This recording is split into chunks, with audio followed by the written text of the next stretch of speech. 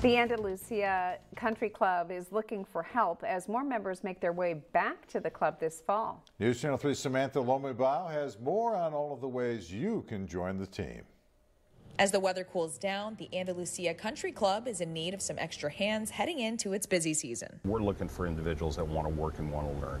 If there's somebody that is willing to come here and wants to learn and work, we'll help them and try and get them the experience that they need. The luxury resort community in La Quinta features an 18-hole golf course, about 500 homes, and a restaurant. To add to their culinary team, they're in need of dishwashers, line cooks, and a broiler cook. On the dishwasher side, don't need really any experience. We'll train those individuals. The broiler cook needs a little bit more experience, but again, we're willing and here to help and train somebody. If you'd rather work outside, Andalusia is also looking to hire greenskeepers to help with golf course maintenance.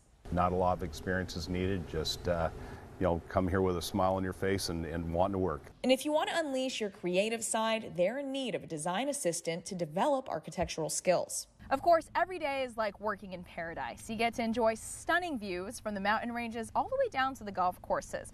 But the best part that John says is that you're not just an employee here, you truly become a part of the Andalusia community. Many have been with us since day one, and we're really one big happy family, and that's really kind of the way we like to operate. And looking into the future, there's several opportunities for you to grow within the company. One of the things that we're really big on here is trying to promote from within.